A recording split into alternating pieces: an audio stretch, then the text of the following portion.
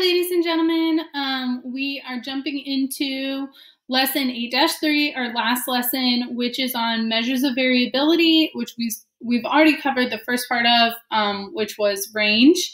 And now we're going to do in box and whisker plots, and now we're going to do mean absolute deviation. So let's go over our box and whisker plots from last time first. So if it will go, there we go. So the first practice problem was draw a box plot. So first you needed to find your 5-number summary. So I always start with the min and the max, or the upper extreme and the lower extreme, and then find your median, and then you can find your 2 quartiles. And so it should have looked like this. Number 2, again, find your 5-number summary and then plot it. So it should have looked like this. And then number 3, you had 4 questions you had to answer. What is the most pencils someone has in their desk? That would be the max, which is 12. What is the range, where you do 12 minus 0, which is 12. What percent of students have more than 4? So 4 is right here. So this is 25% and 25%, which is 50%, because that's right in the middle. So 50% of the students have more than 4. And then what is the interquartile range? You take Q3 minus Q2, so 6 minus 2, and you get 4. Okay, so let's go into what exactly we're studying. Again, measures of variability are range, interquartile range, and mean absolute deviation. How much your data varies or spreads out, what's its variability. Measures of center were mean, median, and mode, the 3 M's. So let's get into it. Mean absolute deviation is the average distance between each data value from the mean. So the first step is you find your mean, then you find how far everything is, all of the data is from the mean, then you find the mean again. So mean, subtract, mean, okay? So let's practice. I have this printed, so we're gonna go through it together. Okay, so first you find the mean. So first, find mean. So you're going to add all of these together and then divide by how many there are. So there's 1, 2, 3, 4, 5, 6, 7, 8, 9, 10. So you take your calculator and you add them all together. So can you still see me okay? Okay. So 69 plus 70 plus 72 plus 73 plus 73 plus 73 plus 74 plus 75 plus 75 plus 76. You get 730. And then you divide that by 10. So you get the mean or the average is 73. So then what you do is you take each of these numbers and find out how far. So here's first, second. Find difference from 73. So find out how far each of these numbers from 73. So I'm literally going to do this for you, like right here. You don't really have to write all of this out every time, but I just want to show you exactly what you're doing.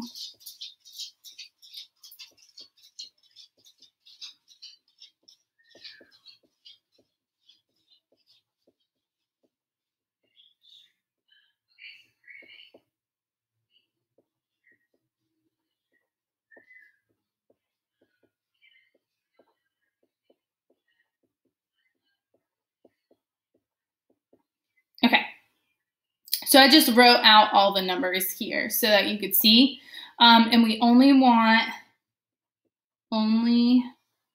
positive. So you'll take the absolute value if it ends up being a negative number, okay? So you're just trying to figure out how far away these are from each other. So like you can literally use your calculator if you want, or if you can just see it. I mean, either way, you can see that what the answer is going to be. And then since we only want the positive, we're going to keep it as 4. Okay? So 70 minus 73 is -3, but we're going to keep that as 3. 72 minus 73 is -1, but we're going to keep it as 1. This is 0, 0, 0, because 73, take away 73 is 0. 74 minus 73 is 1. 75 minus 73 is 2, 2. And then 76 minus 73 is 3. So then, step 3, third, find mean again.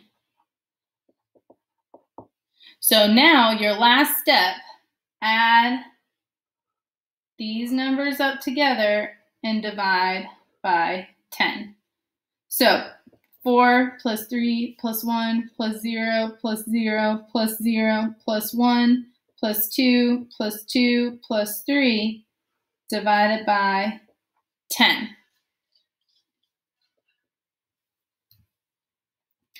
4 plus 3 plus 1 plus 0 plus 0 plus 0. You don't really need to do that. Plus 1 plus 2 plus 2 plus 3 divided by 10. You end up getting 1.6. So the mean absolute deviation is 1.6. That's our answer. So what this number means is it's the average of how far away each of these numbers is from the mean. So on average, all of our data is only about 1.6 data steps on the number line away from our average. So that's what this number means. Mean, average, absolute, like absolute value, only the positive numbers. Deviation, how far? Like when someone says you deviated from the plan or you're such a deviant, that means you're going away from whatever the original plan was or whatever the original rule was. So now let's do another one. Manager Chris counted the number of innings each Sharks pitcher pitched during the tournament. Nick pitched 11 innings, Evan pitched 5 innings, Nakai pitched 12 innings, Sean pitched 7 innings, and Matthew pitched 5 innings. Find the mean absolute deviation of the data set. So first, I'm so sorry, guys. So first, you need to find the mean. So add them all up. Ooh, did I do anything? No? Okay. 11 plus 5 plus 12 plus 7 plus 5 divided by 1, 2, 3, 4, 5. 11 plus 5 plus 12 plus 7 plus 5 divided by 5. We get 8. Okay, so now you're going to take each of these numbers and figure out how far away they are from 8. So 11 minus 8, 5 minus 8, 12 minus 8, 7 minus 8, and 5 minus 8. Remember, only take the positive numbers. So 11, 10, 9, 8, 7, 6, 5, 4, 3. 5 minus 8, 8, 7, 6, 5, 4, 3. That's -3, which is the same as 3. This is 4. This is -1, which we're also looking at as 1. And then again, -3, which is 3. So we're going to add them together, these numbers, and find the mean again. 3 plus 3 plus 4 plus 1 plus 3, and divide it by 5. So 3 plus 3 plus 4 plus 1 plus 3 divided by 5, we get 2.8. So the mean absolute deviation equals 2.8. Okay. Last practice problem I have for us is this one right here. The table shows the amount of money raised by the homerooms for 2 grade levels at a middle school. Find the mean absolute deviation for each set of data. So let's find the mean of each side. Oh, I just spelled it wrong. It's not even a hard word. You can tell I'm almost ready for school to be over, huh? Okay, so let's find the mean. 88 plus what's 16 plus 94 plus 108 plus 112 plus 124. And then divide that by 1, 2, 3, 4, 5, 6. and you get 107 on this side, and then the mean on the other side, 144 plus 91 plus 97 plus 122 plus 128 plus 132, and divided by 6, and you get 119 on this side, okay? So then we're going to subtract each of these, minus 107, minus 107, minus 107, minus 107, minus 107, minus 107. Okay, 88 minus 107, negative 19, or we know that's positive 19. 116 minus 107 is 9. 94 minus 107 is negative 13, or we're going to think of it as 13. This is just 1. 112 minus 107 is 5. And then 124 minus 107 is 17. So here are our new numbers. We're going to find the mean absolute deviation of this set is 19 plus 9 plus 13 plus 1 plus 5 plus 17 divided by 6, and we get 10.6 repeating, or 10.67. This side, we're subtracting 119 minus 119 minus 119 minus 119 minus 119 minus 119. Okay, so 144 minus 119 is 25. 91 minus 119 is negative 28, or 28. 97 minus 119 is negative 22, or 22. 122 minus 119 is 3. 128 minus 119 is 9. And 132 minus 119 is 13. So here are new numbers for this side.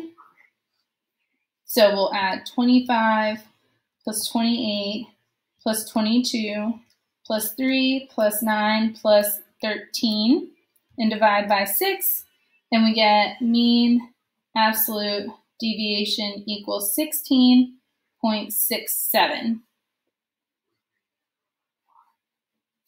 So what does this tell us? It tells us in 6th grade, the amount of money raised for each homeroom is a lot closer to the average, whereas this is a little bit more varied. Each of the homerooms were away from the average by about 16.67 data points away. So that's that. Those are our practice problems. Go back and watch that part of the video again if you need more help, or as you're doing these practice problems.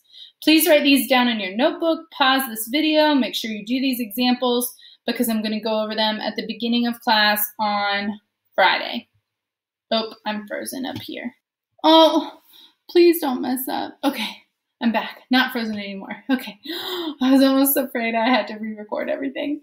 Find the mean absolute deviation of the data set: 65, 66, 68, 69, 69, 70, 70, 70, 71, 72. Number 2, Xana counted the number of apples on each of the apple trees in her backyard. I don't know if Xana has apple trees, but she has been trying to grow a lot of things in her backyard. So she found 34 apples on her Cortland apple tree, 29 apples on her Red Delicious apple tree, 39 apples on her Empire apple tree, and 34 apples on her Fuji apple tree. Find the mean absolute deviation of the data set. So make sure you do that one. And then last but not least, the table shows the number of points scored each game for 2 different basketball teams. Find the mean absolute deviation for each set of data. So that's your last practice problem. So make sure you do these 3 practice problems. We'll go over them at the beginning of the lesson on Friday. And then no video lesson tomorrow. Please check the weekly agenda, because I'm going to post the quizzes for you guys to do. And I'll post it early if you want to get it done on Wednesday instead of waiting for Thursday. But there we go. Thanks, guys. Have a great rest of your day.